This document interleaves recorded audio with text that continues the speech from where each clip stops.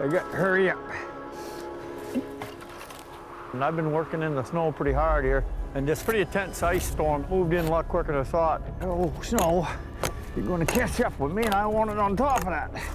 I want it done.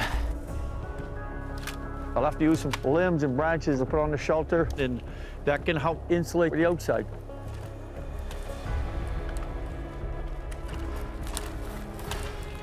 It'll all work.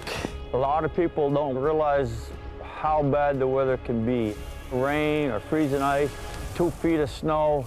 So it's got to be fairly strong. I'm in a hurry because I picked up a sweat. Hypothermia could sneak up on me being with this moisture. So I need to get warmed up fast. Yeah, now I gotta get more boughs. If I'm gonna stay out here at 30 below, this has got to be able to protect me or I won't be able to operate.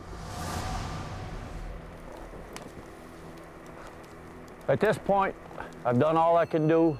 All I can hope that this structure will hold up and keep me alive through the night.